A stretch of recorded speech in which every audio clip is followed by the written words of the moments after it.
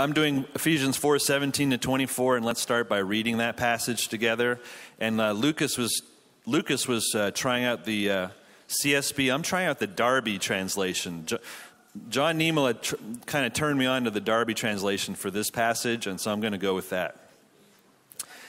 This I say, therefore, and testify in the Lord, that ye should no longer walk as the rest of the nations walk in the vanity of their mind, being darkened in understanding, estranged from the life of God by reason of the ignorance which is in them, by reason of the hardness of their hearts, who having cast off all feeling have given themselves up to lasciviousness, to work all uncleanness with greedy, unsatisfied lust.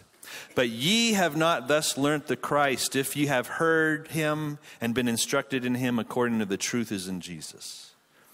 Namely, you're having put off, according to the former conversation, the old man which corrupts itself according to the deceitful lusts, and being renewed in the spirit of your mind, and you're having put on the new man, which according to God is created in truthful righteousness and holiness. Let's pray. Heavenly Father, we need your word this morning. We need your word to cut off all the garbage that we just learned during the week from the world. We need your word to feed us this morning, to bring conviction of sin, to bring new perspective on our life, to renew our minds, Lord. We need you to speak to us this morning. We ask this in the name of Jesus. Amen. I want to say again, I'm just so proud of how everything is going. All the speakers are so good. I wish I wasn't following Steve Thurman, though. I really wish that was not happening. 3 years ago, 3 or 4 years ago, we were at the Riley Center, and I didn't know Steve back then. But after I gave a talk, he pulled me aside. He said, "Sean, I just want to talk to you for just a minute." And he pulled me aside and he said, "I want to encourage you. You have the gift of teaching, and I want to encourage you to develop that gift." And after this session, I'm pretty sure he's going to pull me aside and say, "The gift has been withdrawn. Just stop while you're ahead, Sean." Actually, after that talk, I got ordained. It was the word I needed to hear, and I got ordained quickly after, and I became an associate pastor of a church. So thank you, Steve, for that. But it's only been trouble ever since then. So you have much to answer for. We're talking about Ephesians 4:17 to 24. And I've kind of played with the title. I'm not quite sure. I'm going with "Be Renewed." So you all know I was born a Canadian citizen. Woohoo! Actually, if you're a real Canadian, though, I'm from Quebec. So when I tell Americans I'm Canadian, that makes sense. But when I tell Canadians I'm from Quebec, they understand that that's not. It's kind of like being from Guam a little bit. You're American, but it's just a little bit different. Quebec is it's its own thing. And if you don't believe in government social engineering, you should have been raised in Quebec, because there was my Canadian identity in Quebec was not at all impressed upon me. I had no documentation saying that I was Canadian in any way, shape, or form. Quebec wanted to, and still wants to, be its own country. And so all of my documentation as a kid, my birth certificate, driver's license, healthcare cards, all the education stuff, no mention of Canada, only mentions of Quebec. No Canadian flags, just Quebec flags, all that stuff. And so they were socially engineering us to not think of ourselves as Canadian, but as Quebecois, so that we would support separation. And as a result, I think basically 90% of the kids in my year, I kind of grew up in an English area of Montreal, 90% of us, we just left Quebec. So the social engineering worked, we all left. And so now I went back home in January, and it's a completely different place. It used to be a middle-class English neighborhood called the West Island, and now it's just something completely different. So I am Canadian, but I never really had that sense of being Canadian. And one of my proudest moments was in November 25th, 2013, when I became a U.S. citizen. And I'm so thankful for that. I really am. I really am. Because after kind of growing up in a very socialized, very government intensive, I believe the two of the most ancient religions in the world are worship of nature, which I think is on the rise again in our day. And I think the other thing is worship of the state as God. When you don't worship the true God, you worship the person with the gun, And so a lot of people just look to the state for everything in life, from cradle to the grave. They really worship the state functionally instead of worshiping God. So I really believe in the founding principles of this country: limited government, extremely limited government. But don't get me started. Personal freedom, but also barbecue. I did not grow up with barbecue. I love barbecue. It's the greatest thing. Was that good last night? Was the meal good last night? That's one of the things we try to improve, because last year the whole dinner situation wasn't so great. And you guys let us know in your evaluations in no uncertain terms. So we tried to improve that last night. Did we get it? Do we get it a little bit better? Yeah, a little bit better. So I'm still kind of having my Americanism, though, that American identity kind of just transform my mentality. All right? My accent is, can you still tell I have a Canadian accent sometimes? Sometimes. Oh, really? A lot? Really? Man, not if I was in Vermont, though. I think if I was in the Northeast, I'd be a little more. But there's some ways that I'm still catching up. I still have a long way to go to be fully American. I still don't own a gun. I don't own a pickup. I don't have cowboy boots. I don't listen to country music. I don't have anything by George Strait. And Josh Meyer says I can't even be a Texan. I should just leave, because I don't listen to George Strait. And I don't watch football. I've seen one football game in my life.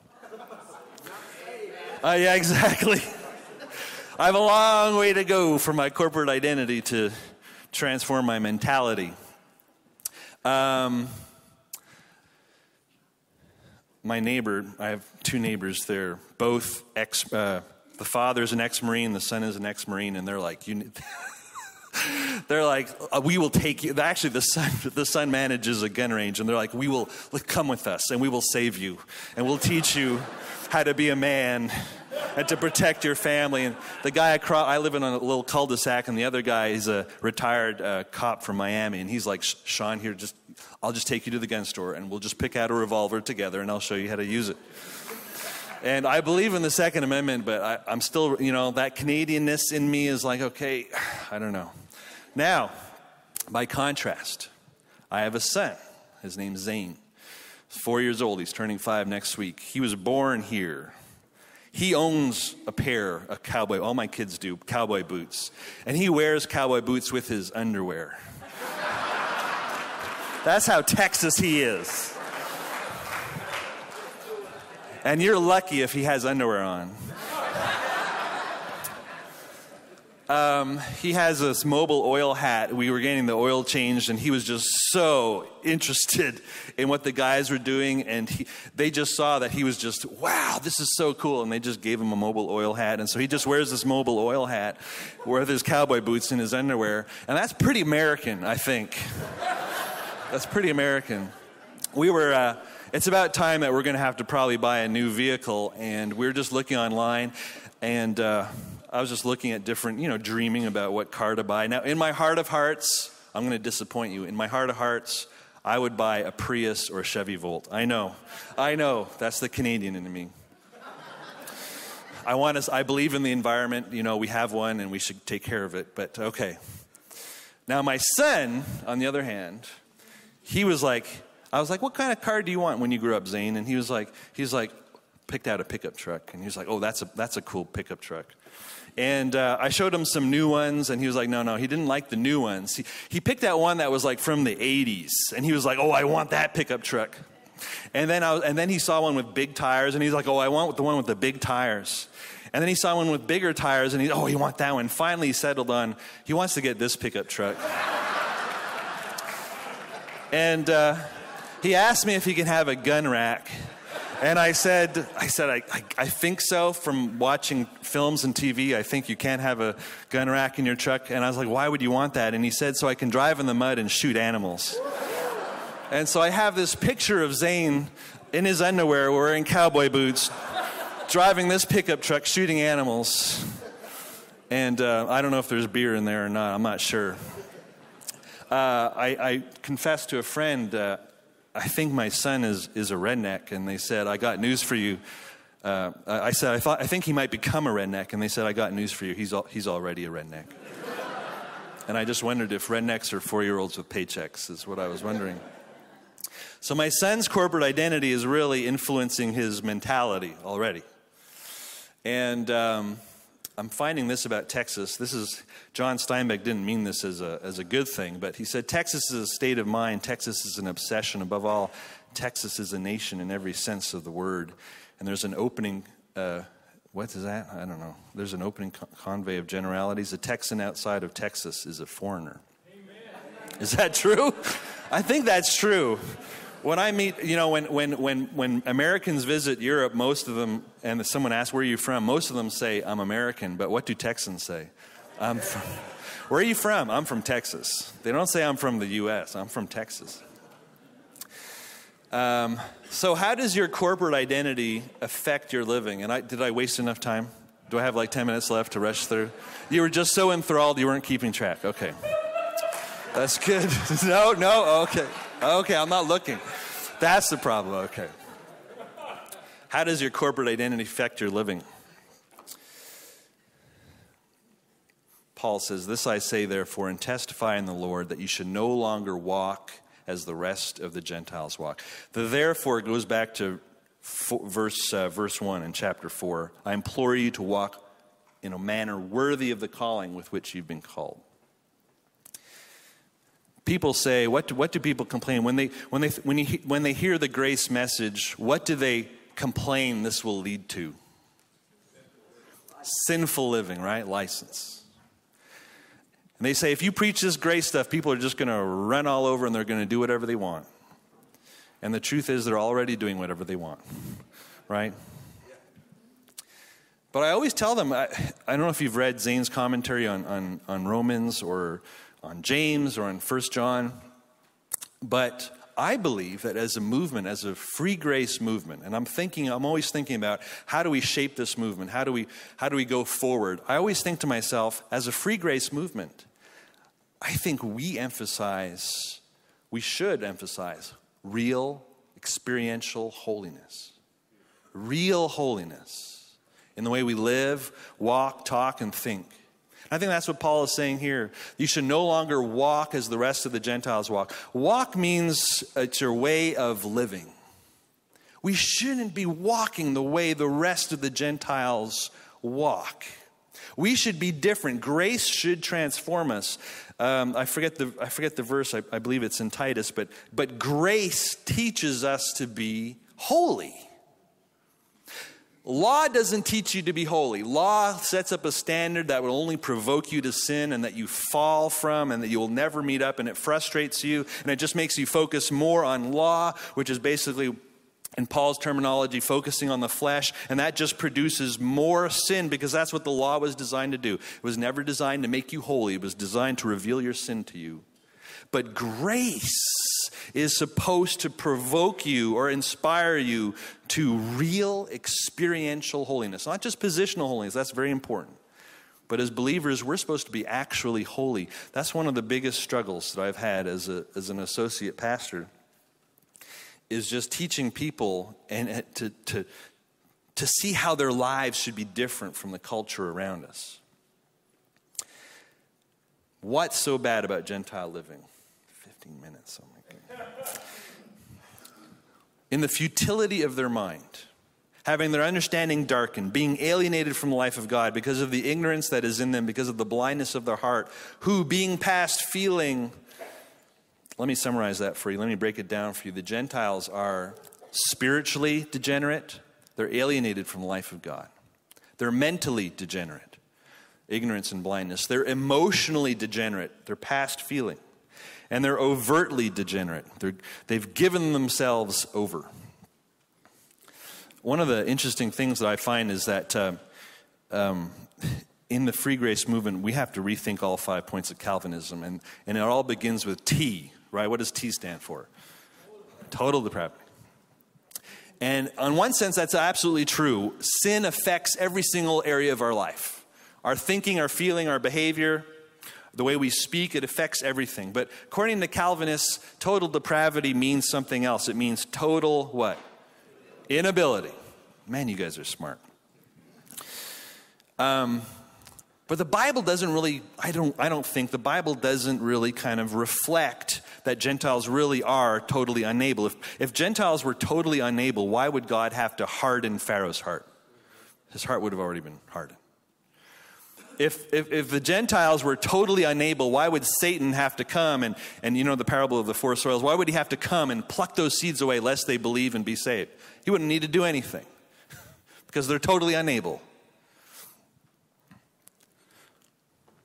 Why would Paul be complaining about the Gentiles being spiritually, mentally, emotionally, and overtly degenerate if it was just a given that everyone's just born this way? The Gentile world, and I think about the world around us, I don't know if you see it in the culture around us, but I feel like as I'm raising kids and as I'm kind of pastoring some people at this church, and I really feel the burden that, man, the world is like this tidal wave, and it's just ready to just sweep us along with its immorality, you know. My wife and I, we used to have a TV. One of the kids broke it, and we decided to just leave it broken. So it's kind of a testimony to what we used to have. But we really try to limit now TV shows and movies because what is on is crazy. I remember there was an episode of The Simpsons from 20 years ago, and they were imagining all the kids grown up, and Homer and Marge are sitting on the couch and they're watching something, and you don't see what they're watching, you just hear the noises, and you can tell that they're watching something extremely lewd. And then Marge turns to Homer and she says, I don't really remember Fox becoming a I don't know if I should say it in public, but I don't remember Fox becoming a hardcore porn channel. But it was a joke 20 years ago, but it's not really funny now. We used to watch TV every night. You know, we have about 1 hour together at the end of the day after putting the kids to bed, and we used to watch. But we have had to stop watching dozens of TV shows because they're so lewd, because they celebrate so much immorality. Now we just watch like black and white shows from the 50s or British mysteries, because the culture is just so degenerate. And we're realizing now that, man, this is a huge influence on us, and we need to keep ourselves from it. And now what's the problem with the Gentiles? The root problem is, look at these terms: mind, understanding, ignorance, blindness of heart, past feeling. What's the root problem? I think the root problem, I wonder if you'll agree with me, is they have a corrupt mentality. It begins with the mind. And there's a war going on for the mind. And it's kind of interesting. We are moral creatures. God created us as moral creatures. And so the way that Satan gets to us is by influencing our minds. When Satan tempted Jesus in the wilderness, he couldn't force Jesus to do anything. What he tried to do was he tried to lie and misuse Scripture to influence Jesus to worship him and to commit idolatry. And how did Jesus answer Satan? With what? With Scripture, right? Adam and Eve in the garden. God gave Adam and Eve a command. He gave them information to their minds. He explained the consequences of their actions if they ate from the tree of the knowledge of good and evil. And then Satan came along, and did he force Eve to eat the apple? Or not the apple, but the fruit? No, what did he do? He tried to influence her by attacking her mind with lies and corrupting God's word and putting doubts in her mind about God's word. And we need to understand that in our culture, the Gentile, what was that? There's a war for the mind going on. Now that I have little kids, I am extremely aware, even more aware of the war that's going on for their minds. And we have to police what they watch all the time, because so much of what they watch is some of it's just nonsense. We say, that's making you dumber, so turn that off. And so they'll say to their friends, I'm not allowed watching that. That makes me dumber. And so we're trying to lead them on the right path there. What's the practical result of having a sinful mentality? You give yourself over to these are all kind of sexual terms basically that Paul is using. You give yourself over to these lewd behaviors. In Romans chapter 1, what is the judgment that God says will befall a nation when they exchange a truth for a lie? Does God say he's going to send locusts? Does God say he's going to send war? Nope. Does God say he'll send economic collapse as a judgment? Nope. What is the judgment? What's the punishment for a culture that rejects the truth in exchange for a lie? God turns them over to what? Depravity. In particular, homosexuality. When I was a kid, I didn't even know what that is. And now, I wonder if the whole nation is under a Romans 1 judgment. I'm proud to be American, but I also tremble to be American. If you don't think we're under that judgment, just think about what was true 20 years ago and what is true today. I was talking to a mother last night. At 10 o'clock last night, she contacted me, and her son got married to a dude. And they both profess to be believers in the Dallas area, and they want to go to a Bible church. Not a liberal church. They want to go to a Bible church. But no one will accept them. And she knows that's a problem, but she was like, what do I do about that? And I'm torn about what to do. On the one hand, there has to be some type of church discipline thing. On one hand, there has to be some type of biblical separation. But on the other hand, I really, really, really want to love these two guys. When you have a sinful mentality, you give yourself over to lewdness. And Paul says, well, you guys were taught better than that. Verse 20 to 21, but you've not so learned Christ, if indeed you have heard him and have been taught by him, as the truth is in Jesus. The believers, the Ephesians, should have been different because they knew better. They had learned better. Their minds should have been transformed by the word of God. What's the steps here? First, the truth is taught. Then the truth is heard. And then the truth is learned. What I'm learning as a pastor is you can't just say the truth once and expect it to stick. You have to say it dozens and dozens and dozens and dozens of times.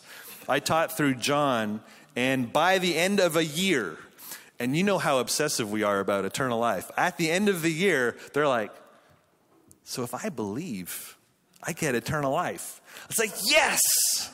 You just heard it for 50 plus Sundays, me saying it dozens and dozens of times, but they finally got it. I think for us to be holy, to truly be holy, we need to come to conferences like this and attend Bible churches where we're hearing the truth again and again and again and again. Because just because it's taught doesn't mean it's heard, and just because it's heard doesn't mean it has been learned. Bob knows that very well about me. He's had the same conversations with me over and over again, and I'm finally catching on sometimes. Now, this next section, I thought I wrote something brilliant, and I sent it to Nimala, and he said, no. No.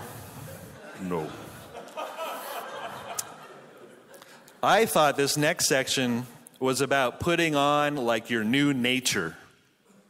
I thought it was like Ephesians 3:16. I thought Paul was talking about the inner man, and I thought it was a command. 5 minutes. I thought it was a command that we should put on this inner man. And Nimala was like, no. And he set me straight. That's why I love you. Are you moving to DFW? You're supposed to, you keep on, is your son moving here? I need you to move here so you can teach me. Or I could do that. Please, I would love to. Can I get out of North Texas? The truth is, Paul here is actually, and that's why Nimla kind of turned me on to this Darby translation. Paul is talking about something that has already happened to the believers. It's something having put off. It's in the aorist middle. It's something that has happened to them, having put off. They've already put off something called the old man. I thought this was kind of like the Romans 7 flesh. It's not the flesh. All of this conference, we've been emphasizing that Ephesians emphasizes a C word. What's the C word? Corporate. I didn't get that. Nima straightened me out. Having put off the former conversation in the old man.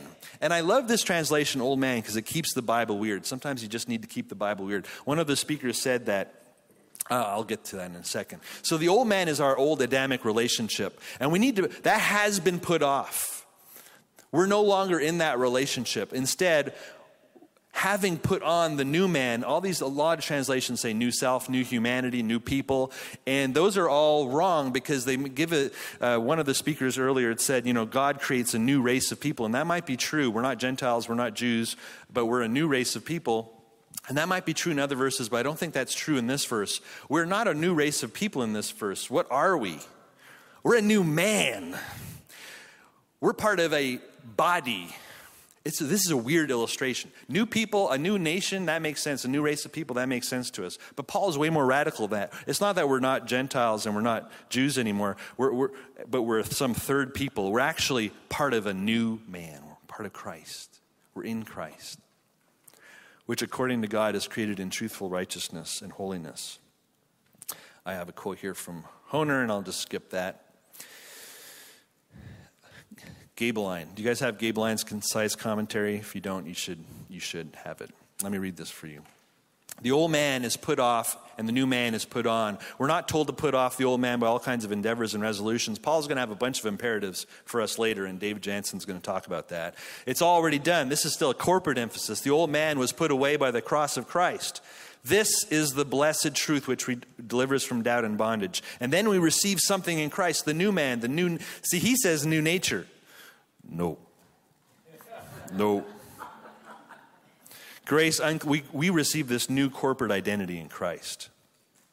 And this new man after God is created in righteousness and true holiness, which calls for a corresponding walk.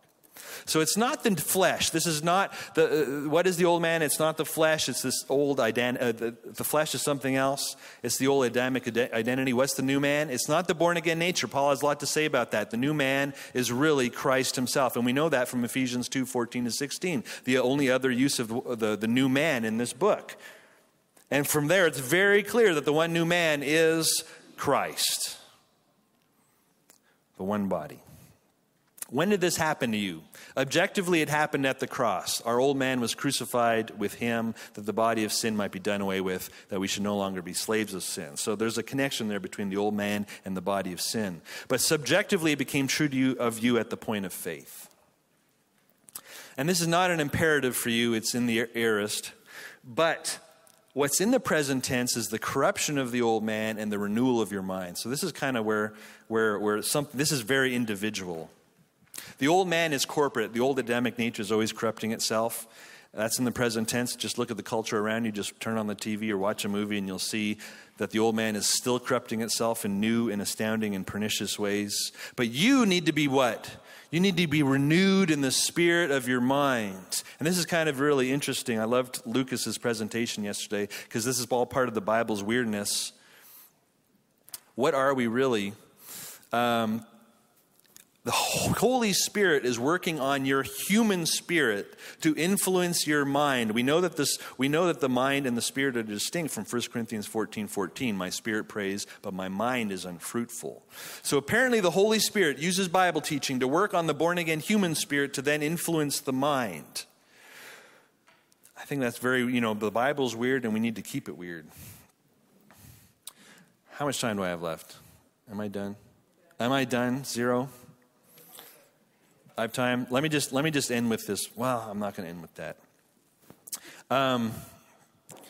I appreciate the pastors here, and I thank God for you because your jobs are so hard to preach the truth again and again and again and to be consistent again and again and again. I thank you that you're using your gift because we need you. I thank you for the speakers who spoke at this conference because we need you. We need that truth because the forces of this culture are so trying to drag us into uncleanliness and lewdness and to just make us totally ineffective in our Christian lives, to turn us into carnal Christians. And we need truth. We need conferences like this. We need Bible-believing churches to teach the truth so that people can have their minds renewed and walk truly holy lives for the glory of Christ. If you have been thinking that there's no Free Grace Church in your area, and the Lord has been putting it on your heart to start one, I want to encourage you to take that step of faith. Amen. Because you might be the only voice of grace and the only voice of authentic holiness within hundreds of miles. I want you to kind of investigate your own heart to know, do I have the gift to do that? And to step out in faith to exercise that gift. Because the world needs the Word of God, not only to be born again, but to be holy. And isn't that what we all want to do? To serve and please the Lord with every aspect of our life. Let's pray. Heavenly Father, I thank you, Lord, for your words that renew our minds,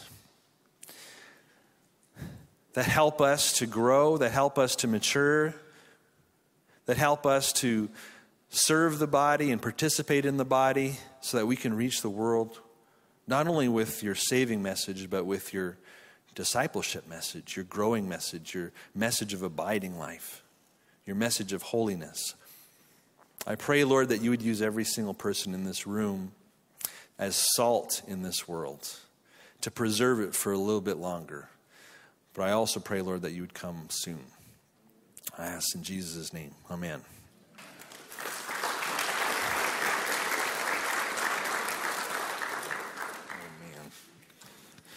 Okay, how would you solve the problem of ministering to openly stated homosexuals that definitely profess their belief in Christ? That was the question last night. And so first of all, I want to say to anyone listening, being homosexual is not an issue to being born again. Sin is not the problem. There are probably people who have told you, and someone might be listening to this online, there are probably people who have told you that God doesn't love you. That is not true. God loves you. And there are people who say you need to give that up before you can get eternal life. That's not true. It's by simply believing. So to the transsexual, to the homosexual, to all the isms, God loves you and you can have eternal life by simply believing in Jesus. But how do you minister to those people? You minister to them by being their friend and by loving them. The question is, what happens during the meeting of the church? And that's what I've been struggling with, because I'm in a Baptist church, and there's just a bunch of tradition that is not amenable to church discipline and to growing people in that way. And I've been reading a lot about Bob Bryant's stuff, and I really appreciate that. And talking to Bob, they have very strong opinions about the meeting of the church and the discipline that should be exercised there. I know at Victor Street, I used to go to Victor Street when I lived there. They had two services. They had an open service that they called the Bible study service, but most of us would kind of think of as the worship service. And I believe anyone could go there.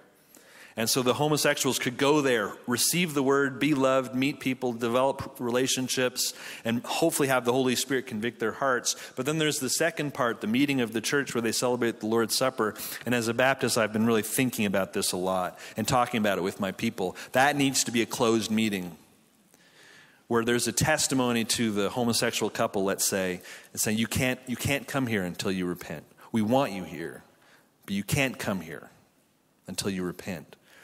And that is just kind of like, it's not a hateful thing, I don't think. I'm sorry, this is a line we have to draw. And I wonder if we need to rethink the church in order to rethink discipline to more effectively reach these. I talked to one of the leaders at my church about church discipline, and he had said in 40 years of ministry, he had only seen church discipline exercised once and it backfired, so they don't do that. And I said, I really think we need to change that. But it's hard to do it in a Baptist context. So, affirm their salvation if they've believed in Jesus for eternal life. Love them, but speak the truth to them. Don't paper it over, I don't think. Same question. Same question. Pretty much. Yeah, so that's the same question. One of my very good friends came out, and he got married. And as a believer, I struggled. I struggled for like several weeks. What do I do? This was kind of a shock to me. And what I found was, he's still my friend. And everyone was hating on him. The people in his church turned on him, and they sent him hate mail and hate emails, and they tried to destroy his life. And it was a very kind of work salvation church that he came out of. And they just tried to destroy him. And I felt, he's my friend. And he knew where I stood, but I committed myself. I'm still going to love him, and I'm going to get to know his husband. I'm still going to love his husband, and I'm still going to love his husband. And I'm going to be this open connection, an open kind of visible expression of grace in their life. Any other questions? That's it. Thank you for being easy.